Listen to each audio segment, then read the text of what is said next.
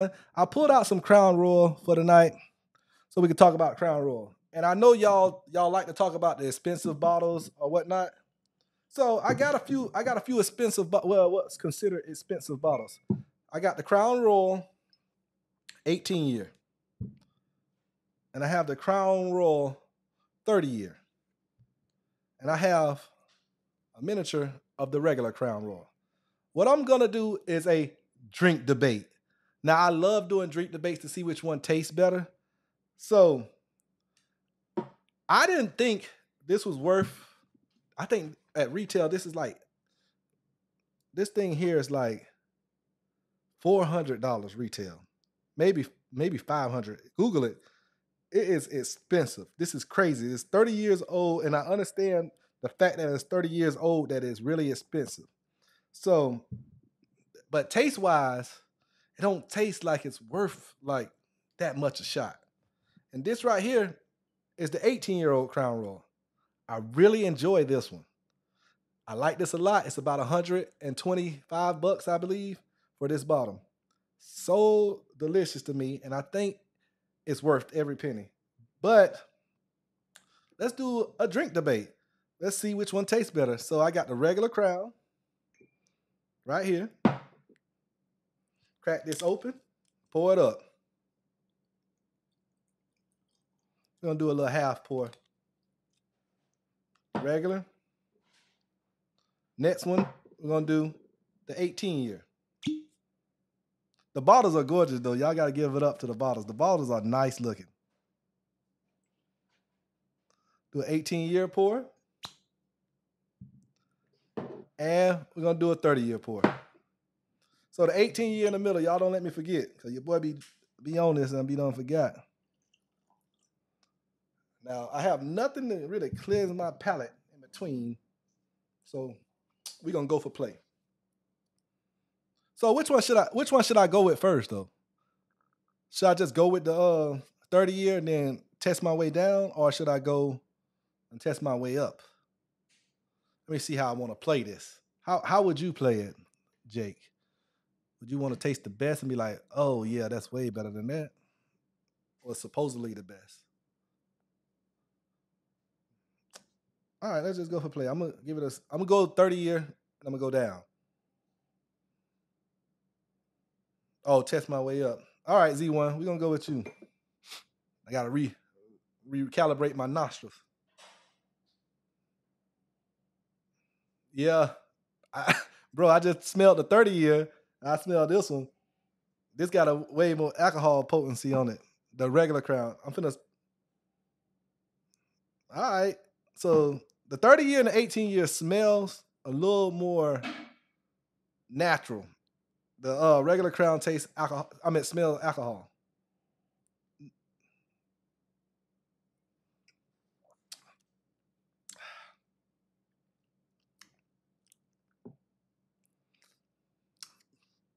What can I say? It's Crown Royal.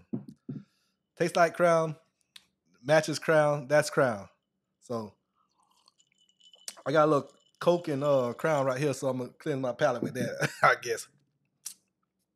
So next up is the 18 year. 18 year smells delicious though.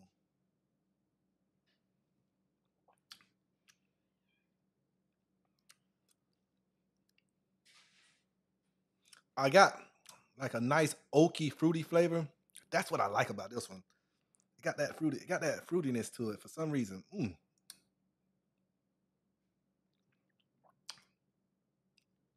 18 year smashing. 18 year smashing, bro. 18 year smashing. So I'm doing the taste test between Crown, 18, regular Crown, and a 30 year. So 30 years up next.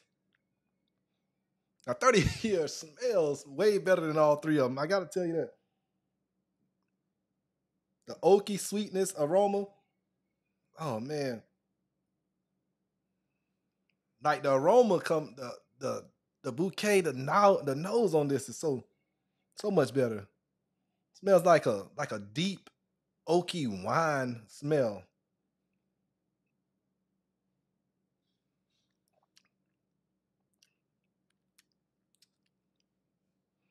It's crushing all of them though.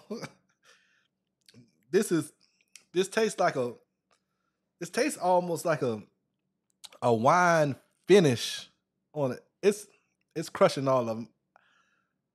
I'm mistaken. I do like the 30 year better than the 18 year. I do like the 18 year a lot. Head to head, they taste better. This one tastes better, and it tastes better by a lot more than the 18 year. And they're miles away from the regular Crown Royal. Miles away from the regular Crown Royal. So I was mistaken. It is expensive.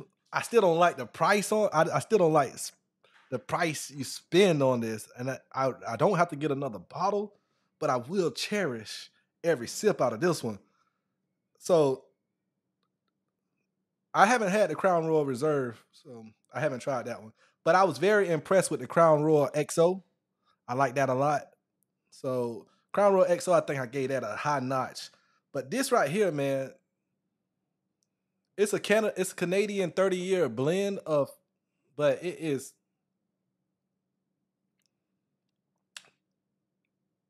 it truly is good though. Now I'm getting like sweet smoky taste, sweet smoky oaky taste. I'm getting complex. It's very complex. This is it's a complex thing. That's probably why I didn't enjoy it. Well, it was a high price. That's why I didn't. I just think some people money is different, right? So if your money a little different, this might be you all day. You know what I'm saying? But for me, this gotta knock your socks off for that price range. So for me, this ain't it. You know what I'm saying? But it's delicious. It's delicious. I tried something. It was a drink debate, but the debate winner is clear. It's clear. The 30 year is it. 30 years, 1.5 for the price. Oh yeah, that's hey, maybe I'll start doing different categories because the price is like a low number. The juice inside is good. That's the same thing with Shannon Sharp cognac. The price, I don't like the price. I like the juice inside of it, but I don't like the price, bro. And I don't know, like if people have different levels of money, so the price might not matter to them. It just matters about the taste and presentation. Everything matters to me. I'll buy a bottle because the bottle look good. I won't buy a bottle. Uh, I'll buy a bottle because it tastes good. I'll buy a bottle because it looks good sometimes, and then I'll just hope it tastes good. But this right here, 30 year, ain't too many. It's not gonna be too many Crown Royals that's above that. I got the Cask 16. I might do that one versus that. And that used to be like a $50 bottle, but that was one of the most exquisite crowns that I've tasted thus far. So I might put that one against it. I don't have any of the XR red or the XR blue to try that out. So yeah, but this 18 year still top of the line to me. I like the 18 year a lot. So I was just mistaken.